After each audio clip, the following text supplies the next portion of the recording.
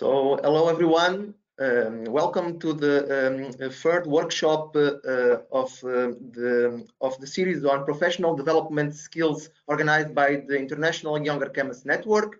And today, as you know, the focus will be on science communication, and we'll come shortly to this. So before that, let me just introduce myself. I am João Borges. I am a researcher at the University of Aveiro in Portugal, as well as the conference presence shared at the International Younger Chemist Network, so IYCN. And today I will be sharing this session together with Claudia Bonfio. So Claudia, can you please introduce yourself? Hi everyone, my name is Claudia, and I am a Marie Curie Fellow at the MRC Laboratory of Molecular Biology in Cambridge, UK. And I am a member of the team that coordinated by João, and I'm really happy to have you all here today. Thank you, Claudia. So let's move on into the workshop itself. So as you see in these slides, we have really a great lineup of speakers that we'll introduce shortly. Before that, let me just thank you all for joining this workshop, as well as the panelists. So it's very important for us to count on them and on their insight and advice on the importance of science communication to target different audience, including the general public. So this is the outline of this workshop. So we'll have the three talks. So the first one will be from Dr. Joana Lobo Antunes, the second one from Dr. Marco Carlotti, and the third one from Anna Aveninen. So in this case, we'll have one of the talks has been pre-recorded, namely the one from Anna, since she's talking from Australia. So it's 3 in the morning, if I am not wrong. So as you can imagine, it's difficult to be present live, but she was very kind in pre-recording the talk, and will be showing up the recording in here in this workshop. And then at the end, we'll have a panel discussion in which we'll open the panel for any questions that you might have. And for that, please, you have an option that is the chat, in which you can include all your questions to the speakers, but please send them just to organizers.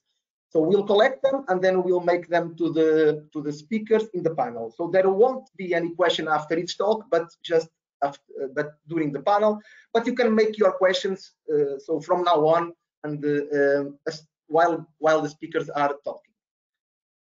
So before going into the workshop, let me just briefly introduce the International Younger Chemists Network. So we are an associated organization of the International Union of Pure and Applied Chemistry since 2017. And you can see here the vision and mission of our network. So the vision to connect and empower younger chemists globally, and the mission to support and advocate for younger chemists working across all the fields dealing with the chemical science. And as some of you might be unsure still today, so you can be a member of network, and for that you can just go to this website, iycnglobal.com/membership, and it's completely free. The membership, you can see in there the requisites to be eligible to be a member. So if you are doing your bachelor, master, or PhD studies across chemical science, you are eligible to be a member. Even if you already finished or you are doing your postdoc training, you are still eligible. And if you are less than 35 years old, you can also be eligible to join the network.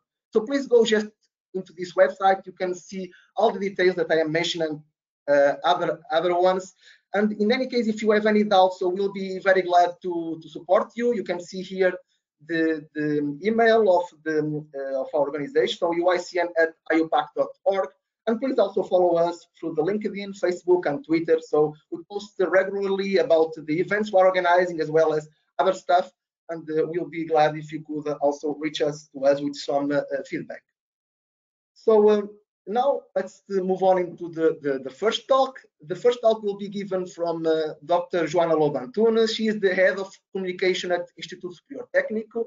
Is located in Lisbon. She has really a very extensive expertise in science communication. So this is just a short CV, so you can Google and see a bit more of all the activities in which she has been involved in her LinkedIn account. But briefly, so Joana graduated in pharmaceutical science at the University of Lisbon and received a PhD in organic chemistry from the University of Santiago de Compostela. Then she moved into science communication, so she did a postdoc, and she has been involved in the plethora of activities dealing with really science communication. For instance, she was she is the founder and was president of the Portuguese Science Communication Network, SciCom PT, from 2017 to 2020. And currently, Joana, as I mentioned, is the head of communication at Instituto Superior Técnico. She's also a lecturer in science communication and social media for scientists, and she's the coordinator of the science radio show 90 Seconds of Science. So this is a show that she's also one of the promoters that give a voice to Portuguese researchers working in Portugal as well as abroad. And this goes live every day from Monday to Friday. So without any further delay, I would like to hand over to Joana. I will allow you to share your screen, please.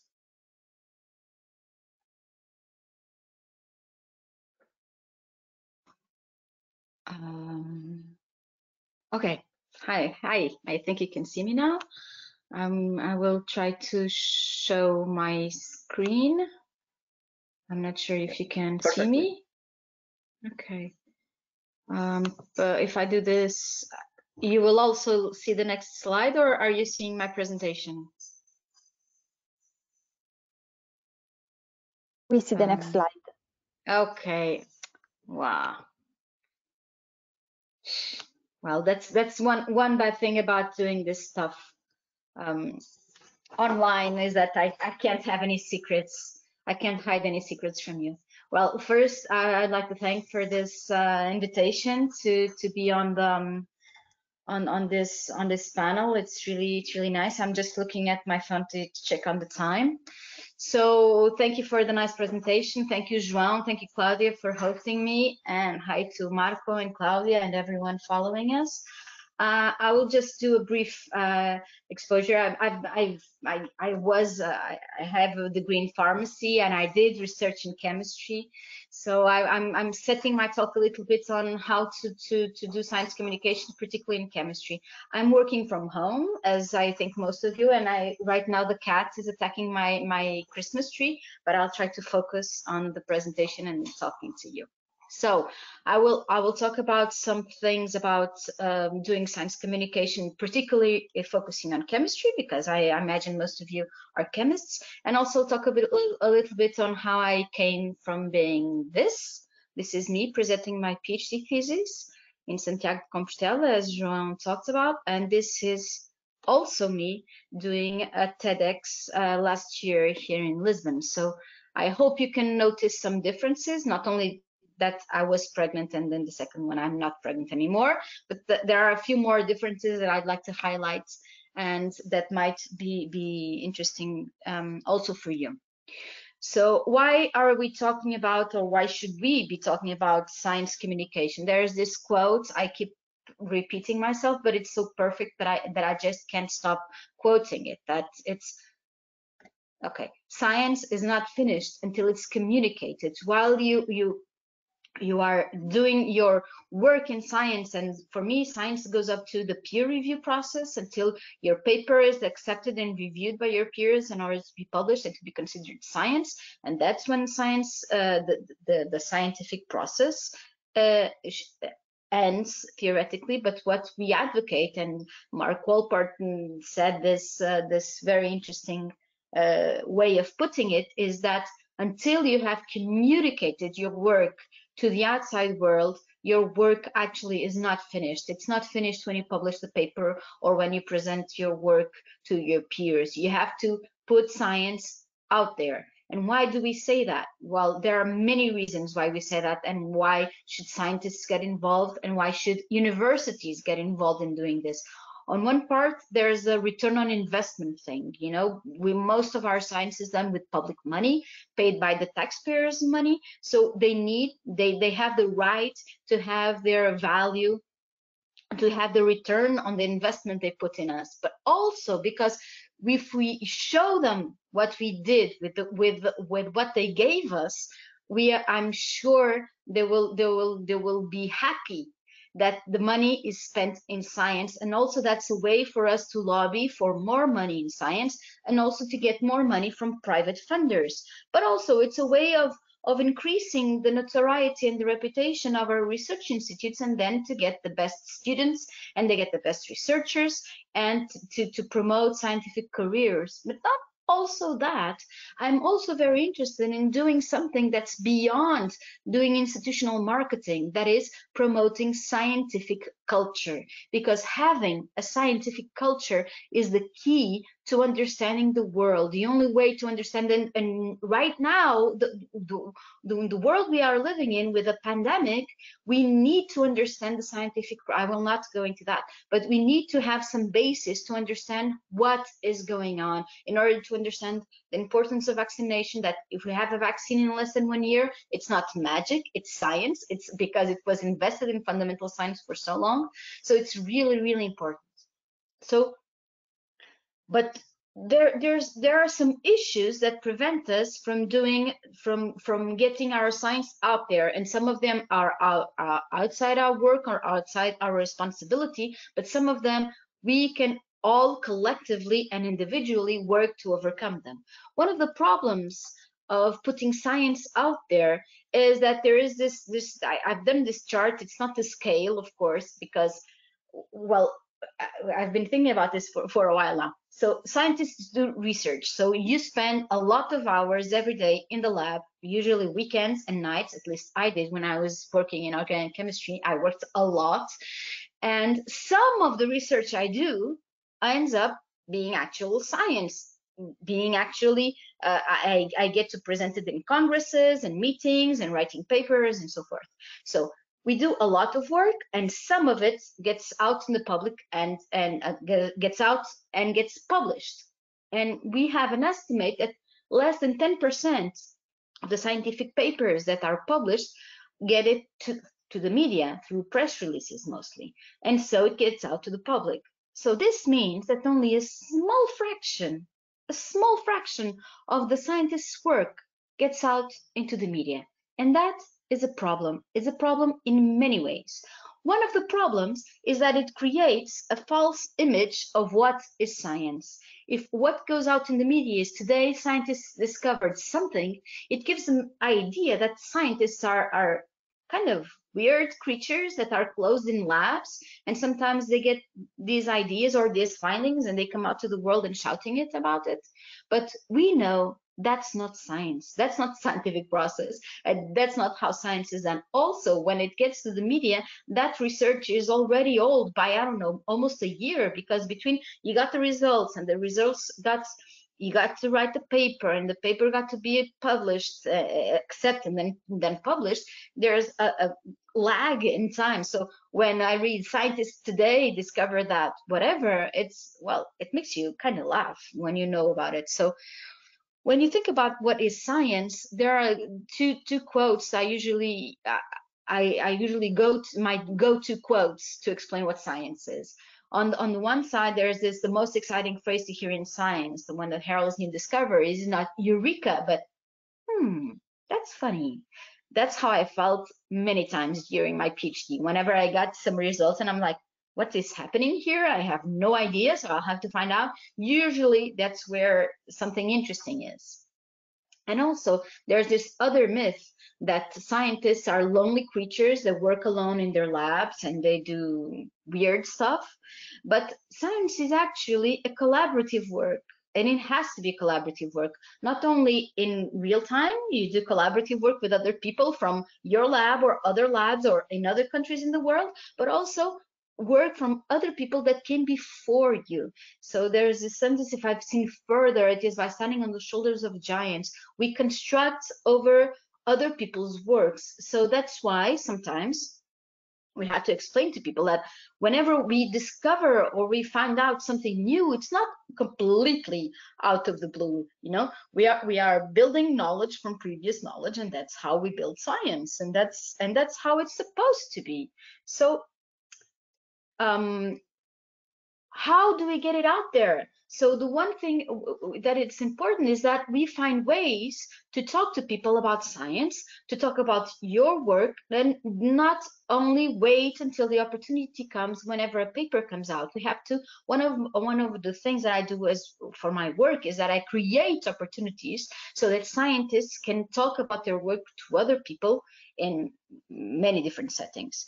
And one of the problems with chemistry, well, there are many problems with chemistry. Chemistry is amazing. I love chemistry. Chemistry can be so beautiful, but there's one problem. One of the problems is that people that don't work in chemistry have a hard time understanding that. So that's why it becomes so popular whenever you talk about the chemistry of love, or the chemistry of kissing, or the all-time classic, the chemistry of sex. Of course, these are very popular themes, but I'm betting most of you don't work on the chemistry of sex or kissing or love or whatever. Chemistry goes way beyond this. But if we also go look, there's this paper that I do this radio show, so I'm interested in podcasts. So there's this paper that went on to study the podcast topics, and if you look at chemistry, it's not very well rated. It's under like 5% of the podcasts in global production from 2004 to 2018. Only under 5% of the podcasts on science podcasts were about chemistry. And also there is this master thesis of Veron Vaz. We have this master in science communication here in Portugal, and she did this. She's a journalist, and she did she went on to study what are the science themes that readers are looking for. So it's important to know what they value when they read. So she was working on Público, that's one of the most important daily newspapers in Portugal. So she asked two groups of people, families and friends of people working in science, and readers of Público newspaper.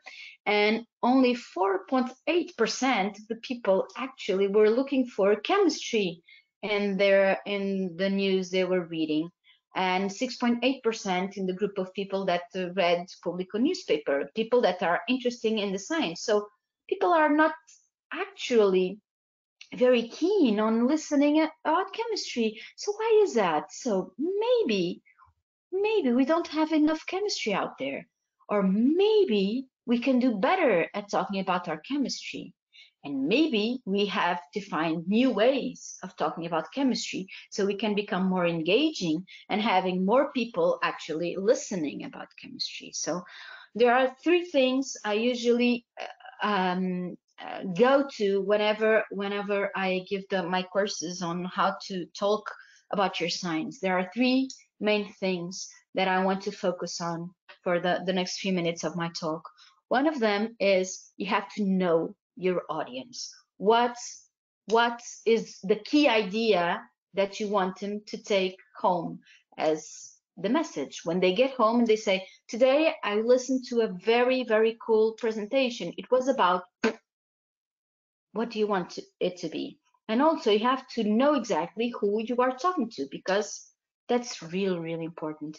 One other thing is to mind your language. It's very important that you don't use words that people don't understand, or also words that people might misunderstand, because there are words that we can use in science but it can mean completely different things for people outside science. And also there's this thing that sometimes this curse of knowledge concept, that you know something so well that it goes without saying, and then you don't say it, so you have to say it. The third thing is go about telling a story. It's about telling stories, and I won't go too much into this, but you really need to get them in and to try to find about your story. There are so many ways of doing storytelling, and we can talk about that in the questions. So very fast, knowing your audience, you really have to, when you set up your talk, you have to think about what can be interesting to them, be it high school kids or lay audiences or the radio. It's about them. It's not about you. It's really all about them. About your language, I wanted just to stop a couple of minutes on this sculpture by this Italian sculptor from the northern part of Italy, near Austria, called Ivan Lardschneider. I came across this sculpture. It's called Testa Pesante. It means heavy heads. And the first time I saw this sculpture, I thought, that's a scientist. All heads, all brains, and no bodies. You know, because scientists are so inside their heads and so they are so eager to let you know about all the concepts and all the things that they forget they actually have a body that talks. Whenever we talk, it's not just our words, it's also the way we move our body, the way we look at people, the way we move on stage, the way we use our hands to talk, and we actually have to use your body. And if you many times when you do the presentations, you have the screen light up and then the person is in the dark. Like, if the presenter doesn't matter, well, the presenter does matter. You are the one presenting your work. You matter. Make it count. Be there. Okay. And also the minding your language. Whenever you, well, let me just give a couple of examples. Like, for example, risk. In science, when you say risk of something, we think about probability. For the lay person, risk, it's a danger, for example. And many other cases, like theory. For people, theory is just an hypothesis. It's something to be tested. And for us, a theory, it's something that's already proven, like the theory of evolution. So you have to really think on the wording that you put out. And then, of course, there's the storytelling, that you have to really tell a story and engage. These are the people from my first science communication course, where we actually started making them telling stories to everyone. So you can see, you can grab your audience when you start telling stories, and when you can transform your facts and sheets and bullet points into a story, then you can get your audience and you grab them. So I'd like to return, before finishing, I'd like to return to these two pictures. So as you can see on the right, when I was here presenting my PhD, you can see the pulpit. It was actually facing, looking at the screen and not at the audience. And I, of course, well, when you're presenting your PhD, you're allowed to be nervous and not look at anyone. But this is something scientists and professors do many times. They don't even look at the audience, and they're completely in the dark. You don't think that's lightened, it's the board.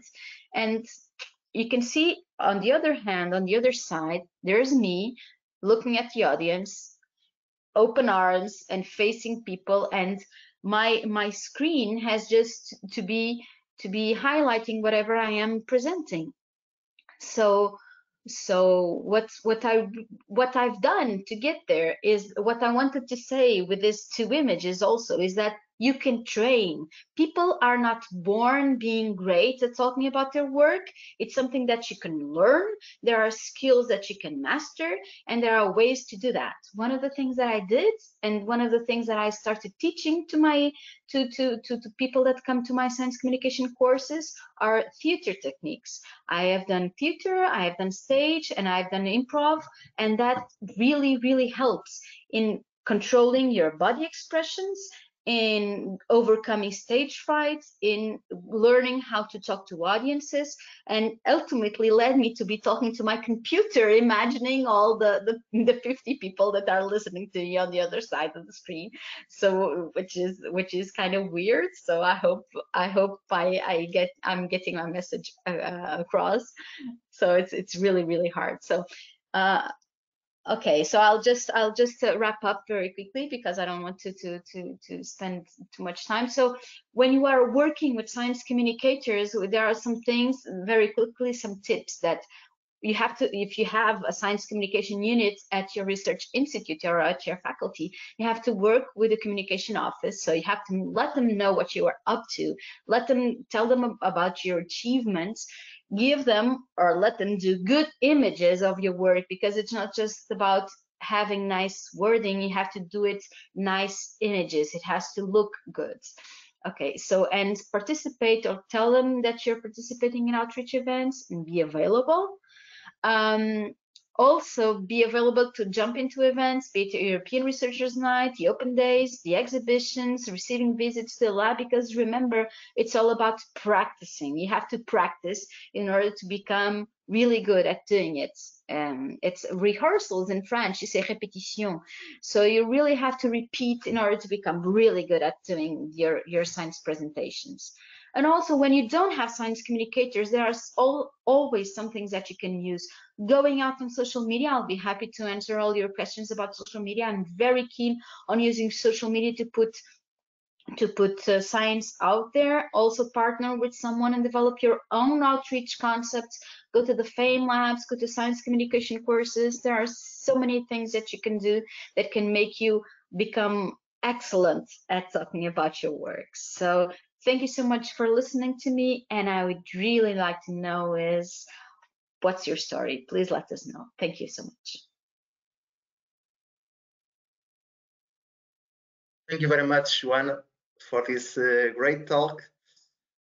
So I will now hand over and continue with the program. So again, so you can post all your questions in the chat.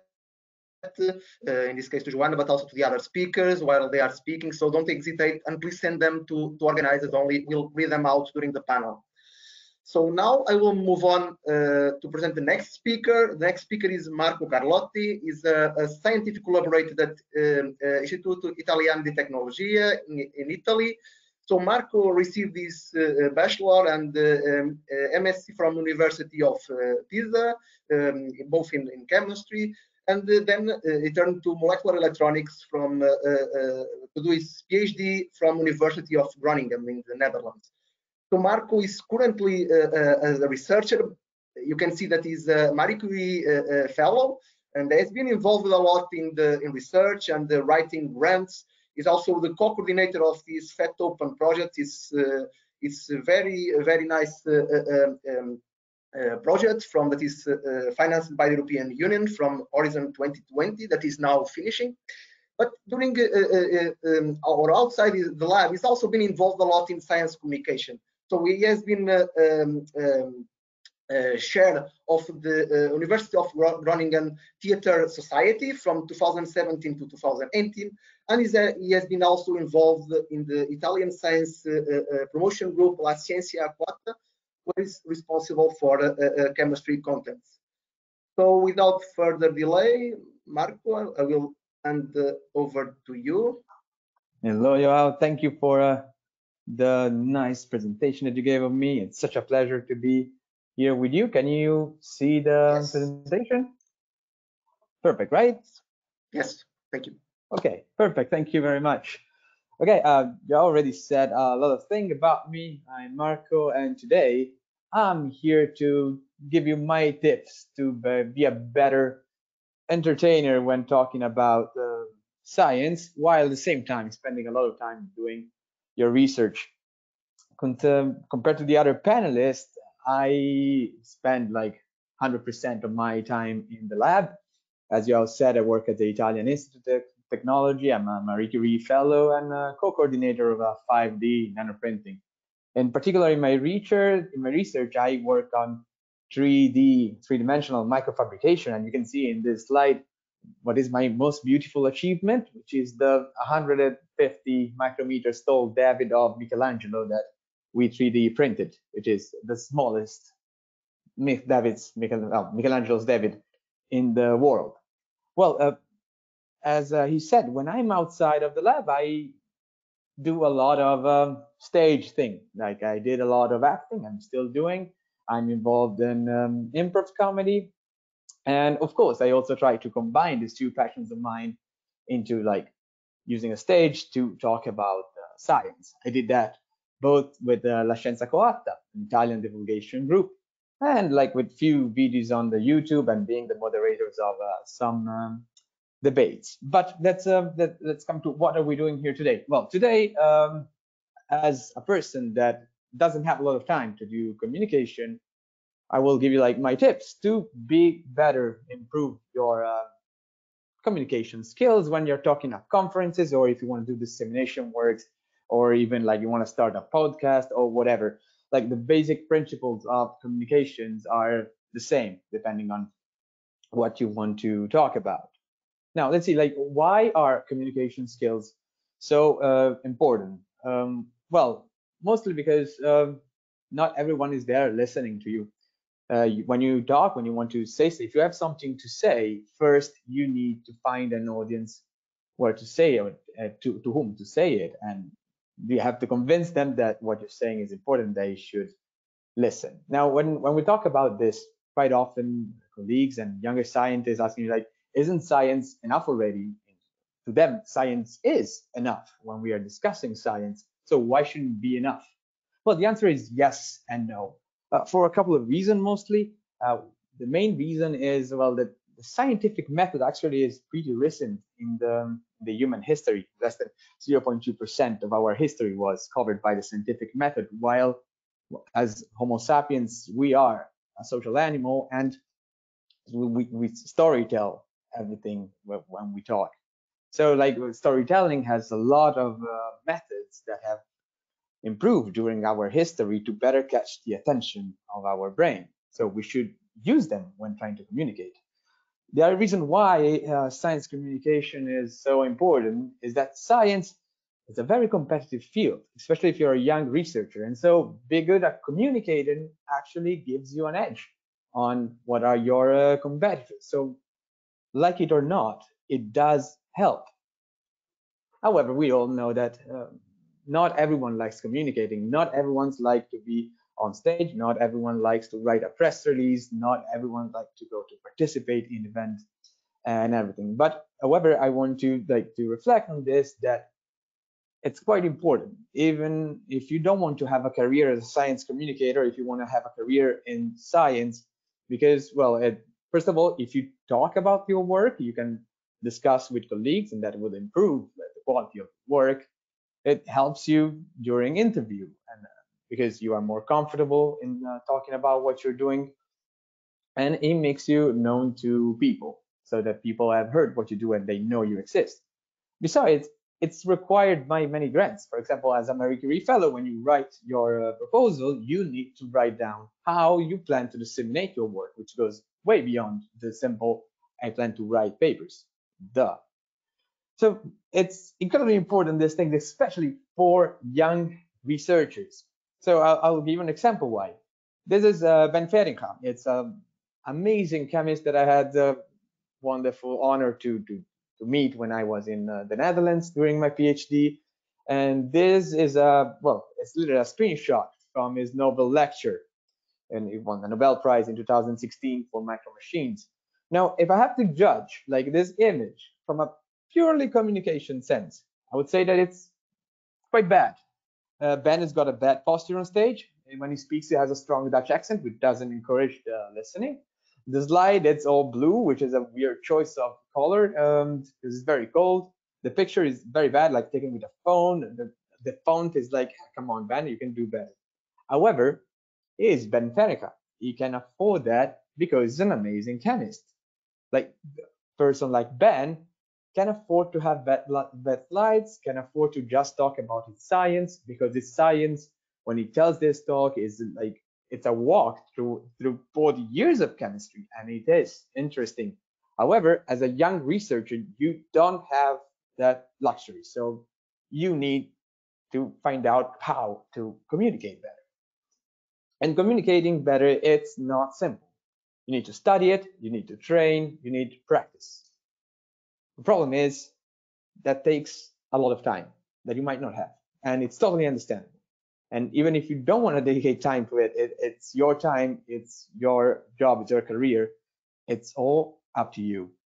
So today we're gonna try to squeeze in some of the best practices that you can have, starting from general public speaking advices, and then ending up to how to make a presentation and how to deliver it better. My first tip about general public speaking, and also Johanna talked about that, is consider taking acting, improv, stand-up classes. I mean, they are, first of all, a lot of fun. They can be found in almost every major European city, and also in English. And if you don't speak the local language, and I know this is important because as young researchers, we are asked to move around a lot. And this means that it's also a nice way to meet new friends outside of the working environment and expand your networking when you get to a new place. And yeah, definitely they will help you getting stage confidence and be cool in performing in front of a lot of people. Considering performing a lot of people in front of a lot of people, also giving classes to students is a good idea. Not everyone likes it because we think that it takes time away from research. However, it really helps you to figure out how to talk about science in general, because you have their students that if they don't understand, they will ask you to repeat it because they didn't understand. And ask for feedback, and you have to do it actively. It's not that you do a presentation, then you ask the people that were there, your friends, like, hey, how was it? You need to ask your colleagues, your PI, or people that you know at a conference beforehand, like, hey, I'm going to do a presentation. Can you come see me and tell me what you think about it? And you can do this with many, many things. I mean, you can do it for group meeting conferences. You can just write presentation and see what the other people think about it. And if you don't have the chance to do this, another alternative is to record yourself. And then you can watch yourself and see how you look, how you sound, how you did. Recording yourself. It's an extremely efficient tool to improve in this, because then you see what you don't see from your first persona point of view. Another idea is to get inspiration from contents you might like TED Talks or YouTube videos. I'm not really a fan of TED Talks, but this is something that it's more useful once you know the basics of communications, because then you can see how the speakers are playing with the different tools at their disposal to get your attention. If you want to get an idea of what I'm talking about, there is I said I hate TED Talk, and here I present you a TED Talk. It's a TED Talk by Will Stephen, a TEDx talk, in which he speaks for 10 minutes about nothing. And you can really see what are the figure of speeches and the way to prepare your presentation in order to sound interesting, even if you have, in this case, nothing to say. Now, I'm talking about form because I assume that being scientists, you already have the substance. I mean, you don't have to sell anything that is not there. It's your duty, your moral and ethic duty as a scientist to actually present real data and real work. So the form is just a way to talk about it better, to communicate it better, to make it more accessible to the people and your peers. And of course, if you are talking to an audience, and you should be passionate, because by being passionate, you can get your audience by sympathy, and you can get them on your side, and they will be more willing to listen to you. But we'll go back to this. If you're a good actor, you can try to fake it. You can talk about, I don't know, empty jars, and be the most passionate person about empty jars, although you like them when they're filled with Nutella. But it can be hard if you're not trained to do that. So talk about the things you like. Even when doing a presentation at work, why do you want to talk about things you do not enjoy? Maybe there are things in your work you should enjoy, and you can talk to your PI like, hey, I would like to present this instead of that. It's important. It's up to you. It's you that will go on stage. Now, all this general speaking thing, they're useful for everything. If you want to start a podcast, YouTube channel, if you just want to go in the street, jump on a box and talk to the people in the street about science. But what we encounter most as young researchers are presentations. So how do we prepare your presentation? Joanna said this already, like the first rule, the first step is know your audience. So while she was talking, I prepared like a slide super fast, which is know your audience combined with, should I put memes in my presentation? So that's a good vibe to understand what your audience is. Like, what memes would they get? Like on the left here, we have the chemistry cat. That's an evergreen. The kids love it. Your moms love it. You can put it anywhere. Yet, if you're doing a presentation in front of, I don't know, of your chemistry student association of a university, the chemistry cat might be a little bit too cringy, and you might want to have like a different memes format that is more their age, which wouldn't work in the first time. However, there are some talks which would not require memes. For example, you're trying to sell your patent to an industrial partner. Then the meme there might not be the best solution. Indeed, know your audience.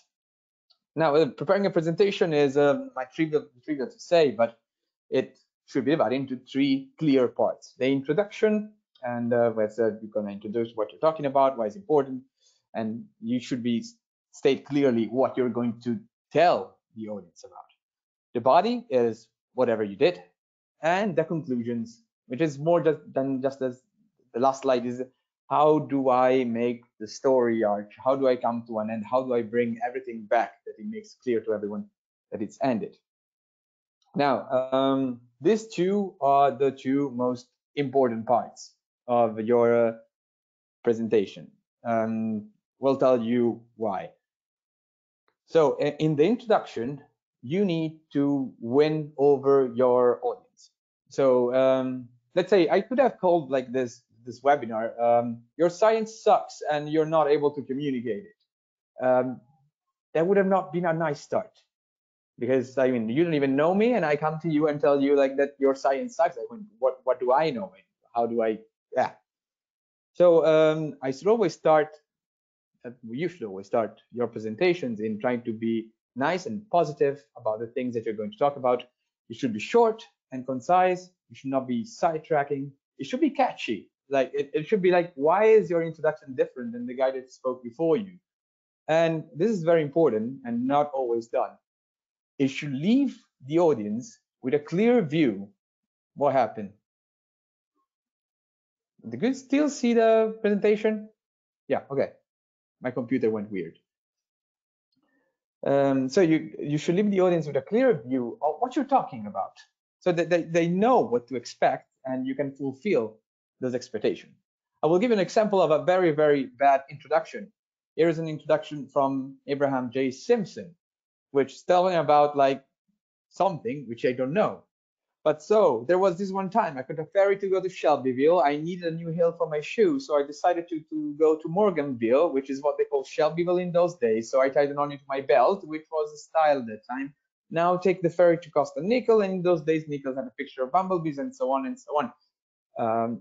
Like he's telling me a lot of details. He's getting a lot sidetracked, and I have no idea what he's going to talk to me about in the future. Like I have no idea what this story it's going to be about. Therefore, once we stop the introduction and we'll get into the body of the discussion, I will not know where I should stand.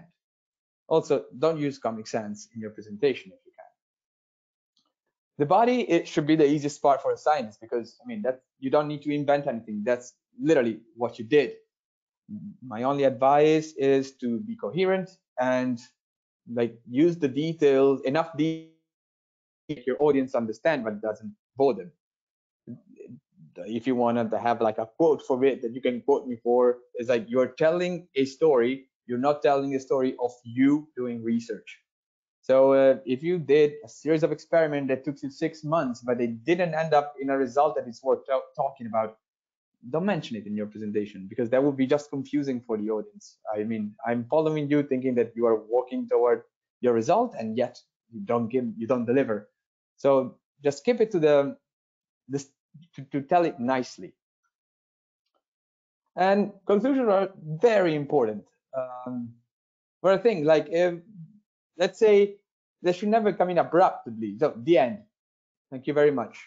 I mean, if I would stop my talk here, it would be extremely weird for you, and you would be left with like, what the hell is going on? I did not expect it, so I left things open. So the conclusion should arise naturally from what you're telling.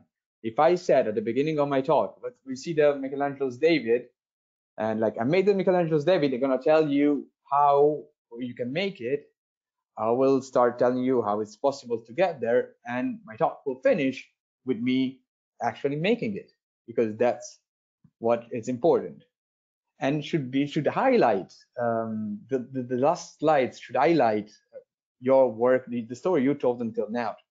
And it's important because the two things that people remember most from presentation or from any intervention, it's the introduction and the conclusions.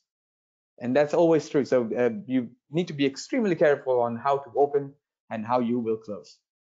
Of course, after preparing the presentation, you will need to deliver it to your audience. There is a step in the middle, and it helps me a lot, but it helps to write your speech multiple times. I know it takes time, so you need to find a way, but it improves the quality of your speech a lot, and not only of your speech, because also it works with grants, it works with papers, it works with many things. When delivering your talk, there is only one rule that you need to follow. You need to keep your audience interested. There's not one way of doing it, there's many ways of doing it, because you need to be more entertaining than everything else that is going on at that time. If you are in a conference hall, you need to be more interested in the conference program, their smartphone, their working emails. If you are presenting in a theater, you need to be more entertaining than whatever the person sitting next to them is doing. If you are presenting in the street, you need to be more entertaining than everything else is happening in the world at that moment. There are many different things that you can care of, and unfortunately, won't have time to cover like them all in depth. So I'm gonna talk about a few of them, in particular, like being fluent in the language you are delivering your presentation helps. Also, be aware of the lexicon, like don't say cool, don't say nice, try to work in more surprising, remarkably, it's amazing, to give more depth into the word you're using. And of these things, I'm going to focus just on this ones. One is a thing that I have close to my heart is avoid the ums. So that's something that we tend to do a lot when we are presenting. So when we are put in front of an audience and our brain switches to the mode, now I need to talk. And in doing this, our brains try to avoid silences as much as possible. So every time I'm stopping to recalibrate what I want to say, or I need to show something, our brain lets us go like, it's try to put attention to it. Every time someone is speaking, it's very often they start speaking like this. So basically, when they don't have anything to say, they fill the void with the trust me, if you avoid your presentation will improve the quality a lot. Another two things, well, this is tied to enjoy the pauses. So when you're talking, instead of just talking, you can take some moments to actually not say anything.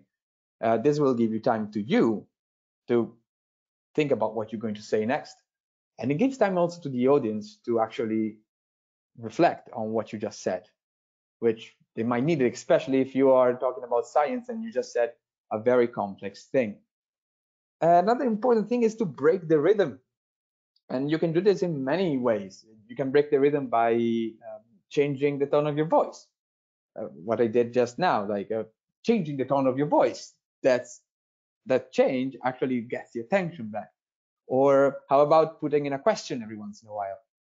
That's also break the rhythm and refocus the attention. Or if you remember earlier, the slide about the recording yourself, it was black while all the other slides were white. That also recreates the attention. And of course, we also need to talk about the slide design, which is very important. I'll show you why it's very important. It's what do you think about this slide here? It's terrible slide. Yeah.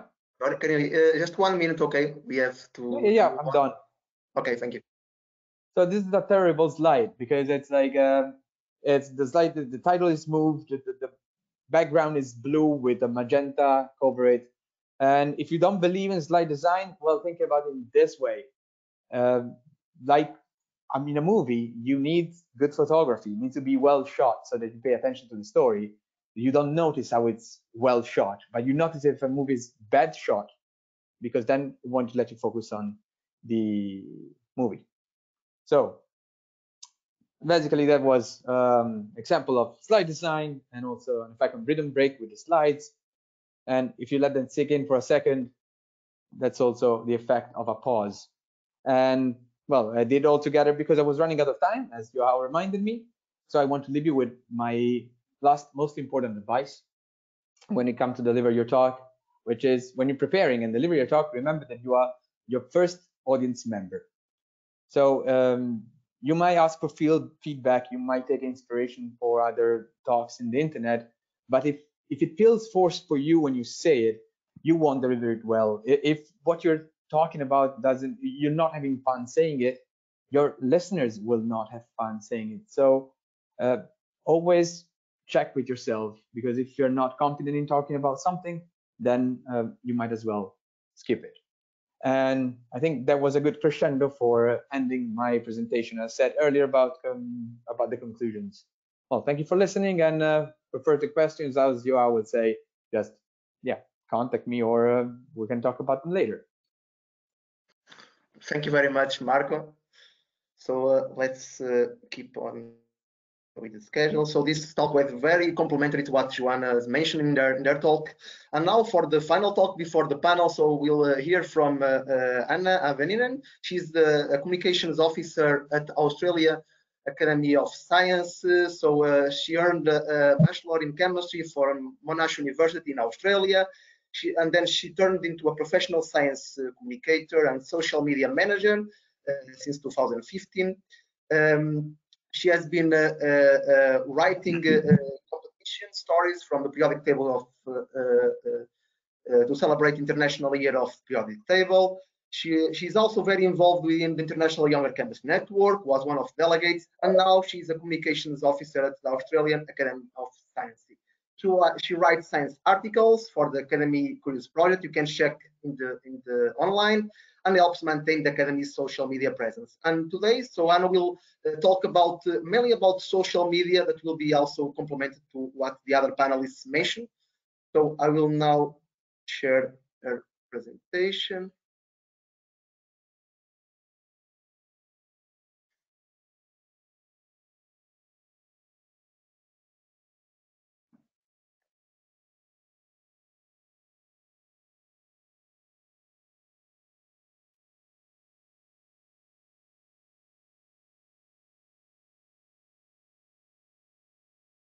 Hello! When you're watching this, I'm fast asleep because it's in the middle of the night in Australia, and that's why I unfortunately couldn't join in on the panel discussion today.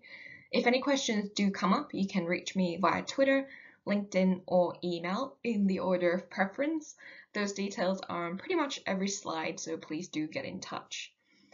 Today I'll give you an overview of my science communication career and some tips for how to get started, and things that I kind of wish I'd known when I was just starting out on my journey. First, I'll give you a snapshot of science communication in Australia. I'll talk about my current employer, the Australian Academy of Science. I'll tell you how I ended up here in the first place. And then I'll talk more technically about where to begin communicating your science, some tips for online science writing, how to use social media for science or science communication, and finally I'll talk about what I'd do differently if I was just starting out today, and what I'll be doing in the future to develop my own skills. In Australia, science communicators are divided into two camps. The one is research scientists who kind of do science communication on the side, which I think is probably a majority of the audience today. But the other camp are people like me who do science communication as our day job, or as gig-based work, or part-time, or however people make it work. There are really more activities in Australia that I could list in one presentation, so here are just a couple that I thought would be interesting to share. The first is Australian Science Communicators. This is the professional organisation for science communicators in Australia. They run a science communication conference every year. They have job listings, bulletins, networking events, the sort of things that you expect from a professional organisation. The next is the Australian Science Media Centre, which acts as a hub to connect journalists and scientists. They have an expert database for journalists to look for experts to comment on specific stories, and they also have a newsfeed where research organizations can submit media releases for journalists to find science stories in Australia or relevant to an Australian audience. If you're a fan of outreach events, National Science Week is going to be your favourite. This happens in mid-August every year, and it's just this week-long extravaganza where there's one of pretty much everything somewhere in Australia during that week. Finally, the Australian Museum Eureka Prizes are probably the most publicised science prizes in Australia. They usually get a lot of press. And are pretty mainstream. It's this whole big gala event and everything.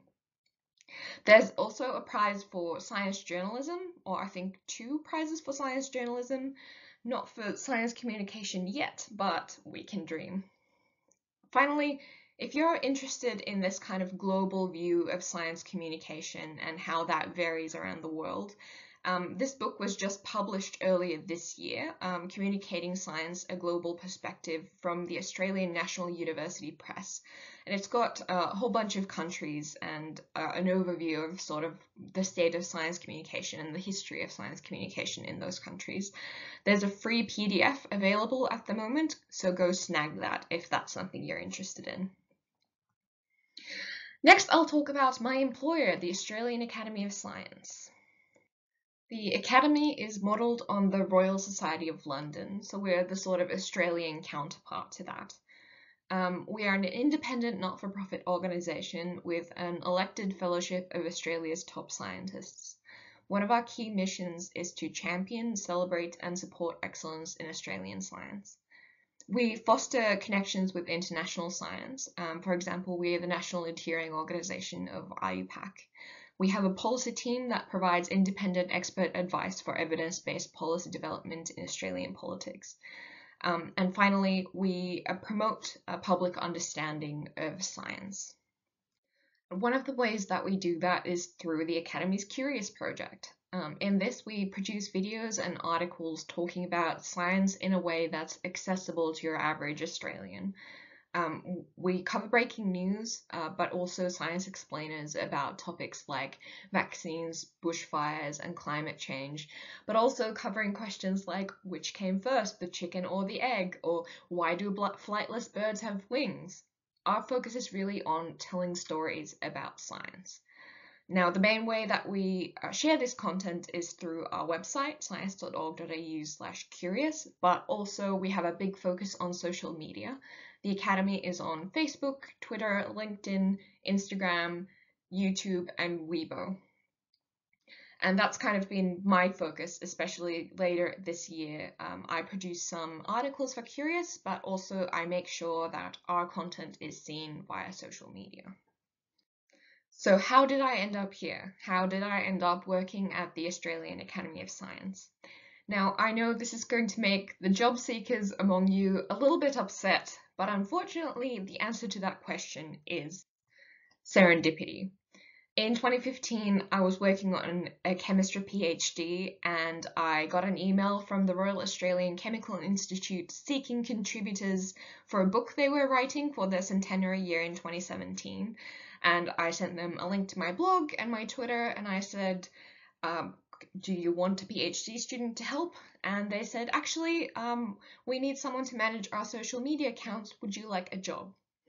So then I kind of grew the position from there and eventually decided that I didn't need that PhD after all, so I left and focused on science communication full time. And in 2020, I started a job at the Academy. So with any job, you really have to be in the right place at the right time.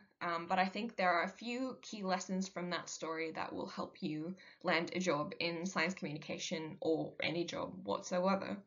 The first lesson is join your professional organisation. I was a member of the Royal Australian Chemical Institute, which is why I got that email in the first place.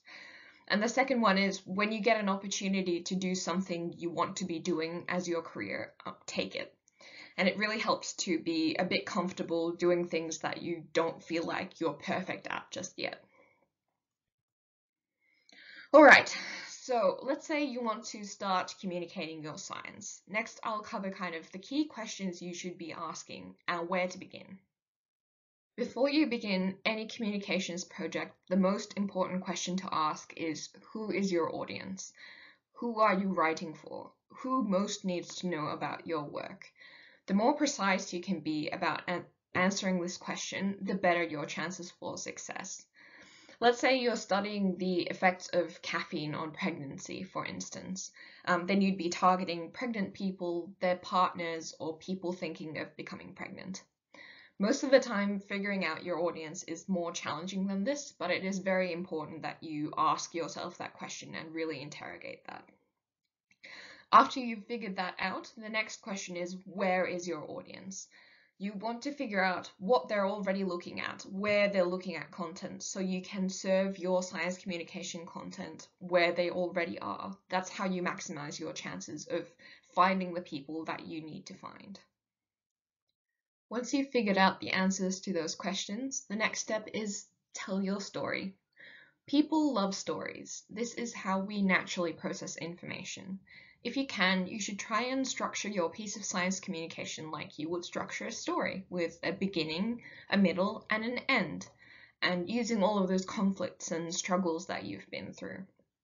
Think about how you tell someone about that time that you dropped a really expensive piece of glassware and you were really nervous about telling your supervisor, but actually they were quite understanding and it all turned out fine in the end. Figuring out how to do that can sound a little bit overwhelming and a little bit scary, but it gets a lot easier once you've figured out your hook. So this is the most interesting, exciting, significant part of your work condensed into as few words as possible. This is what people talk about when they talk about an elevator pitch. And this is what you tell your friends and family when they ask you what you do and they're not scientists.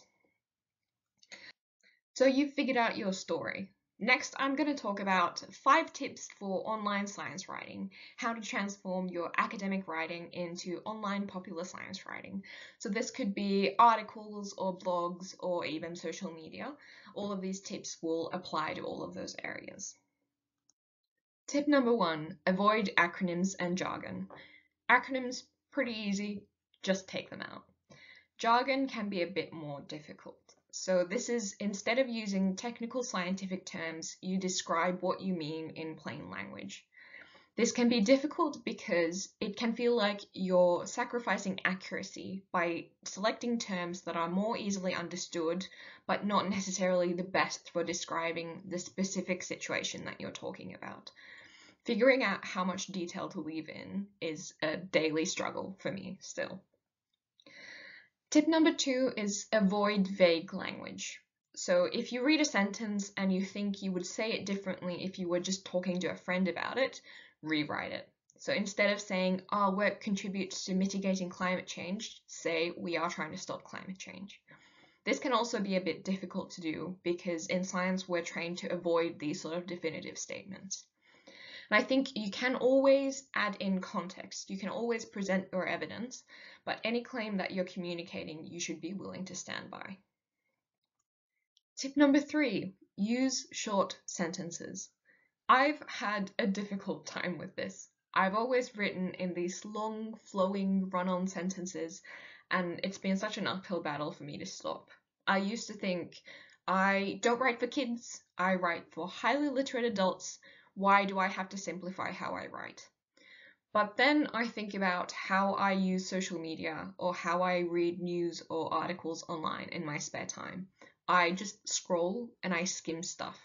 I absolutely don't read every word. When you're writing for online, you have such a limited amount of time to capture your audience's attention. You have to make the best use out of that few seconds people are looking at your social media post or reading the first paragraph of your article before they click away. I went to an online writing short course last year, and the absolute best takeaway was front load everything. Put the most interesting, exciting stuff right at the top of your article or even at the start of your sentence. Tip number 4 is use active language. This is just more easily digestible and makes your work more accessible to the reader. So instead of saying a new material was prepared, say I made a new material. I only ever really use passive voice anymore if I can use it to front load a sentence in a social media post, if I can use it to put the most exciting words in that sentence at the front. Tip number 5 is use expressive nouns and verbs. So this is, I think, directly out of the journalism playbook. I think they're generally taught to avoid using adjectives or adverbs and instead selecting their nouns and verbs in a way that conveys the same meaning. So this is how you create those short sentences which still evoke emotion. So instead of saying the intense fire burned hotly, say the inferno blazed. You're conveying the same sort of emotion, but in fewer words that is more digestible. Next, I'm going to talk about social media for science and science communication. So this is my area. This is what I do most of in my day job currently. I use social media to communicate science. I could talk about this topic for literal hours, but unfortunately today I won't have the time to go into lots of specifics. Instead, I'm going to talk about why you might want to use social media and some of the platforms that you can use to do that. If there are any specific platforms that catch your eye during this presentation, there are lots and lots of resources online that you can look up that will teach you how to best use that platform and how to get the most out of it. Actually, there are just even lots of resources for social media management in general. And if you need any pointers, I'm more than happy to help. So social media at least used to get a pretty bad reputation in science circles. People think that it's kind of inane and superficial and fake. And look, I won't lie, there are parts of social media that will always be like that. But I think the most exciting bit about social media is how accessible it is. There are millions of people around the world who use the big platforms every single day. This is a way for you to deliver your message directly to your audience. You don't have to go through a media company or your university communications or anything. You can talk directly to your audience. And I think that's really, really, really powerful, especially when it comes to communicating science. So here are a couple of ways that you can use social media for science communication. You can share your results and you can find opportunities. So they not only help you communicate your science to the public, they also help you advance your career. In terms of science communication, the big ways that I think social media can benefit science communication are that they humanize science. So in the media, you can occasionally get this sense that science is just this, big conglomerate, faceless organization, which is where all the conspiracy theories come from. But I mean, we know better. We know that there are real people behind science, and we're all individuals with our own feelings and our own views on things. And social media can really help communicate that. The second way is you can share your personal journey, yes, but you can also share science as a process. So I think sometimes in science communication, we still fail in communicating how we arrive at the results that we communicate. And social media can really be a way to highlight that. So here are some platforms that you can use to engage with the science community to advance your career. LinkedIn and Twitter are particularly good for finding other scientists and sharing your research with them. On Twitter particularly, the real-time chem and chem Twitter communities are really, really great networking opportunities if you are not aware of those yet. The Black in Chem is a pretty new community, which I don't know that much about. It's obviously not my space, but it could be appropriate for some of you. In terms of sharing your science with a non-scientist audience, I think you can make any social media platform work, provided you can deliver the type of content that is appropriate to that platform and that you can find your niche audience on that platform. So here are just a couple of options. Facebook is falling out of favor in some circles, but it's still the biggest social media platform that there is. It has a huge user base, and they can actually be a lot younger than you would think. Facebook also works because you can deliver almost any content type on it. They're shifting to video pretty heavily, but image posts, text posts, and links still work reasonably well on that platform. If your science is visually interesting, Instagram and Snapchat can be good to look at. Instagram also allows some short videos on it, but images still do the best on that platform. Snapchat is where Instagram stories were born, so if you're interested in that sort of short form content, that's a good one to look at. The other one's, of course, TikTok. I don't personally use it, but I know there are some science communicators who are doing really, really great work on that short form platform. If you're interested in producing longer video content, YouTube is the one that you want to look at.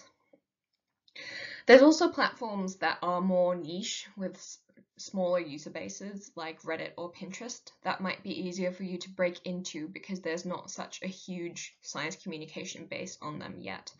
It's really good for any science communicator using social media to stay agile and keep developing your communication strategies, because social media changes all the time, and if you can change quickly with the times, you will have greater success. Finally, I'm going to talk about what I would do differently if I was just starting out in science communication today, and what I'll be doing more of going forward to develop my own skills and my career. The number one tip that I would give to people starting out today is to recognize that communication is a social science. There is published research on best practices for how to communicate key messages to different audiences. So I've personally had a bad habit of focusing on the science part of science communication, and I think we need to recognize that people communicate nuanced messages around the world all the time, and we can really learn lots from them. One good place to start is the Journal of Science Communication, which is a peer-reviewed open access journal that you can access online right now. Finally, I really encourage you to develop your communication skills with a short course. There are short courses on pretty much everything online. There's online writing, social media management, podcasting, graphic design, all the sorts of things that you might want to use to communicate your science. So some options are Coursera or Skillshare. I mentioned that I did an online writing short course last year, and I have this moment of, why didn't I do this sooner? This would have been so useful to me like 3 years ago. So don't make the mistakes that I have made. And that's me done. That's my very speedy overview of my science communication journey and some hot tips for you for online writing and social media for science communication. Again, if you have any questions, I'm available via Twitter, LinkedIn, or email in that order of preference, and I would love to hear from you. Thank you so much for listening, and I hope you enjoy the rest of your talks.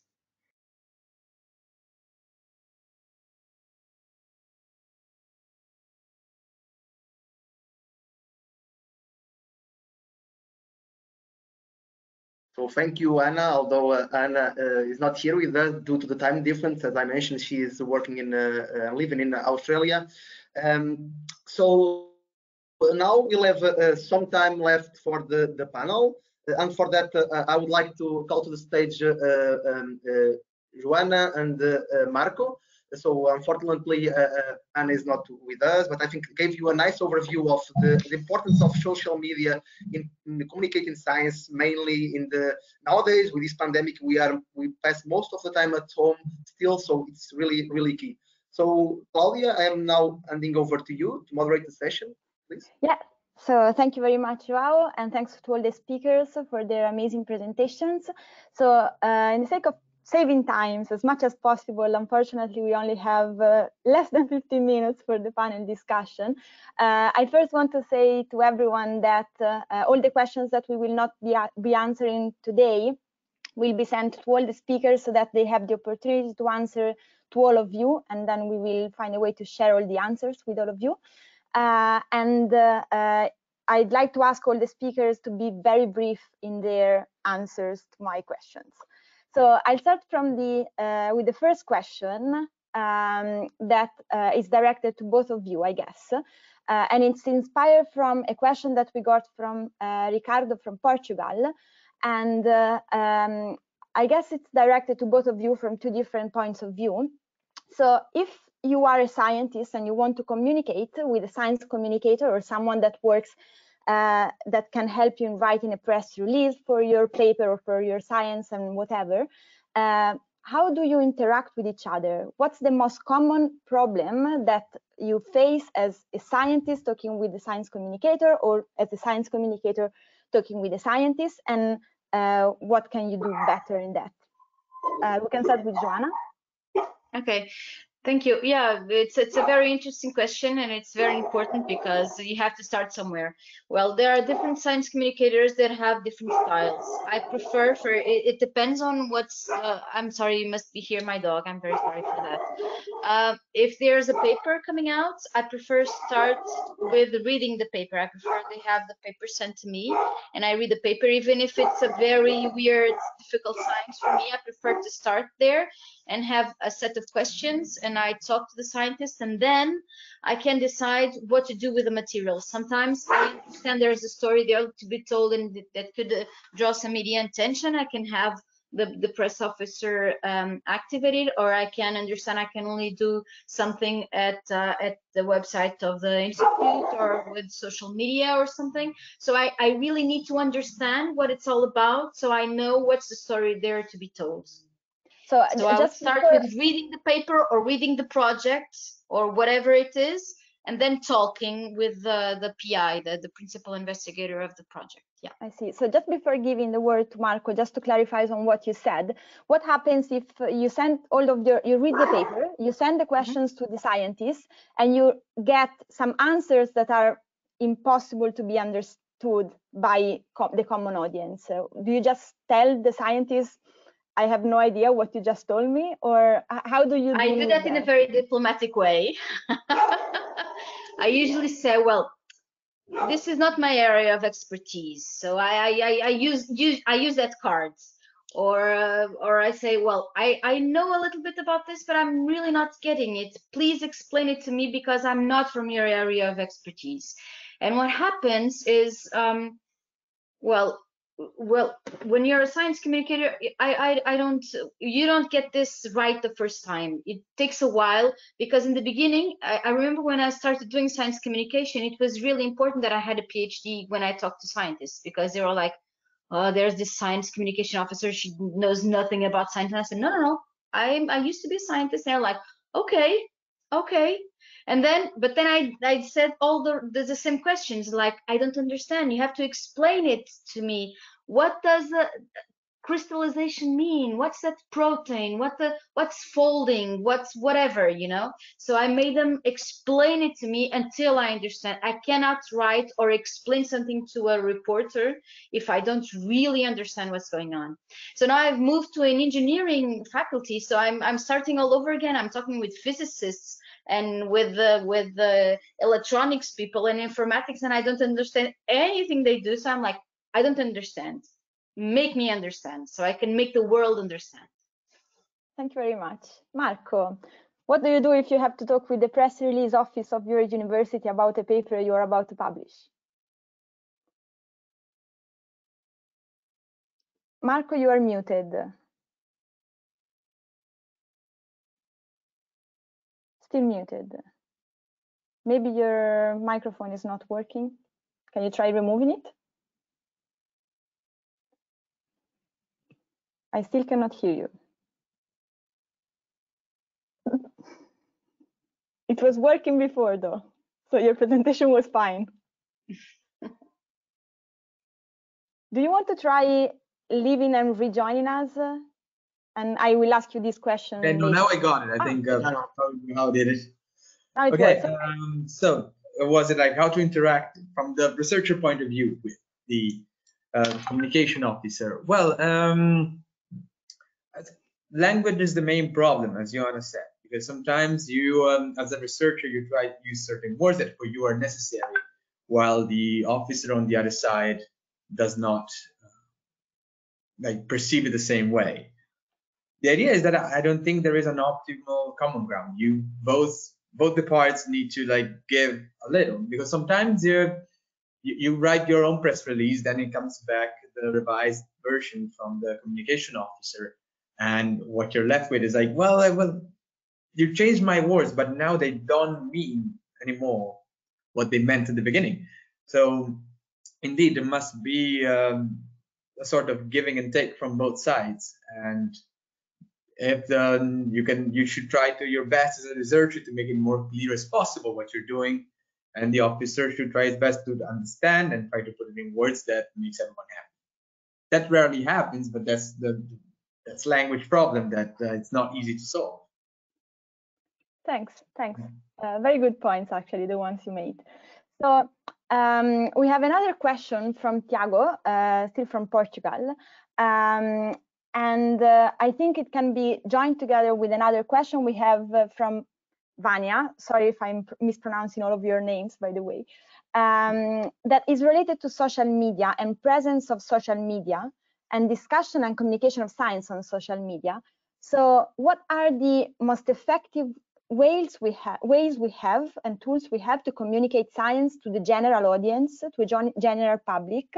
But also, it's, let's say, easy to say you just post something on social media, Twitter, Facebook, or anything. How do you get the credibility you need so that whatever you post is considered, is trusted, or is considered in a good way, also in terms of, you know, fake news and everything?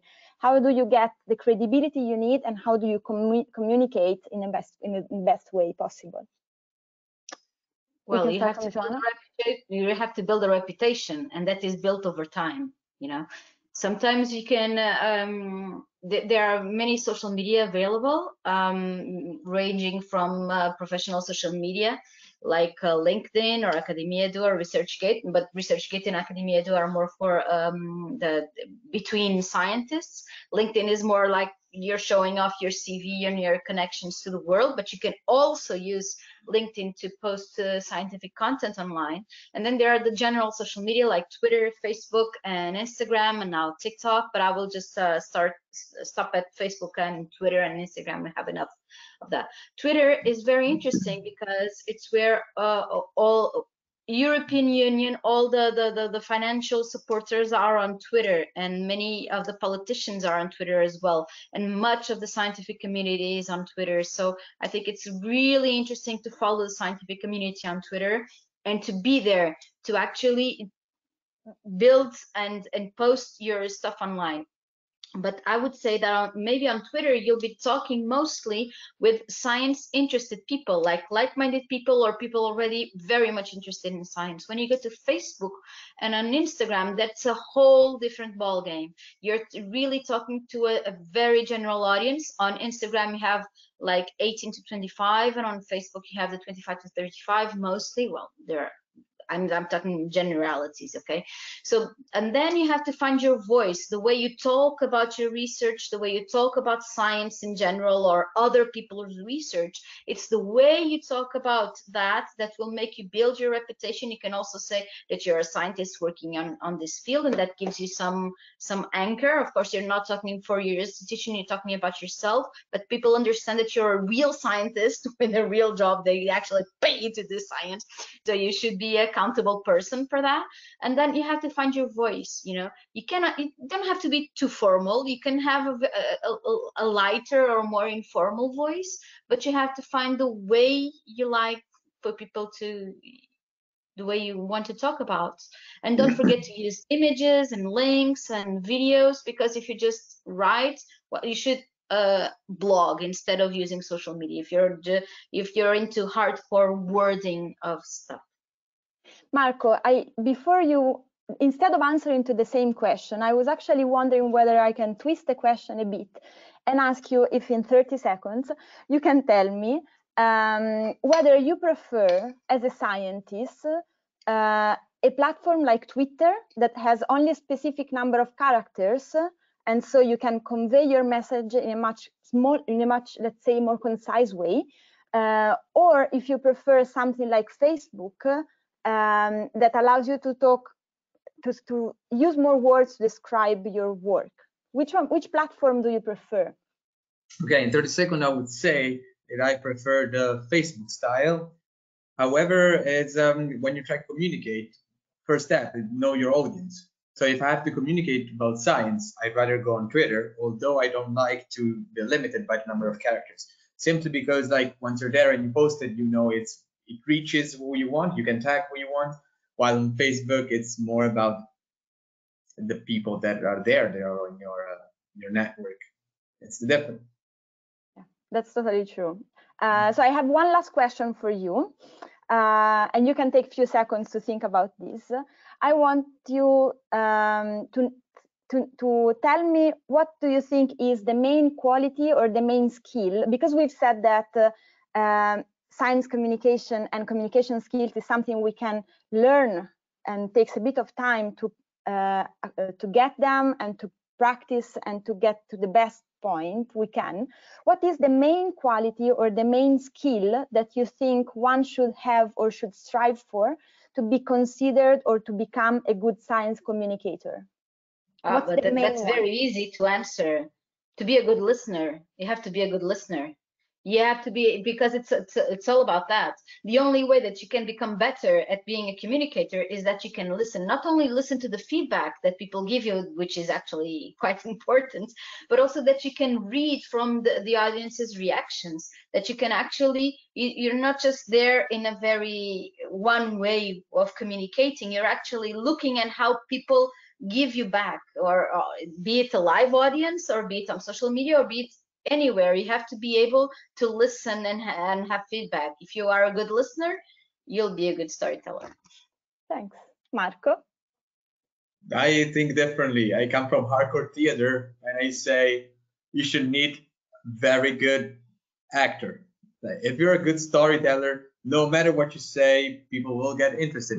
And that's what happens with all the influencers out there. You can see that content is left on a background.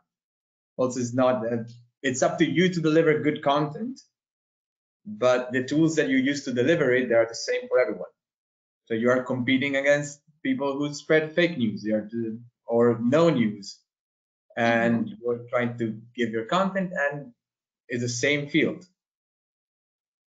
Thanks. These are actually both very good advice that hopefully will be useful for our listeners. And I just want to remind all of them that, well, this could. I listened to what Marco said. Usually when I do my science courses, my science communication courses, I do that to the scientists, and I always tell them the hardcore science, they have to bring themselves. That's why I only do communication courses with scientists that have their science evaluated for their peers, because they bring their hardcore science. I teach them how to be better at communication, and for that you need to be a good listener. But of course, you need a hardcore science. I agree with that. But that I expect the scientists to. I'm not teaching hardcore science to scientists. They have to have that for themselves. Thanks.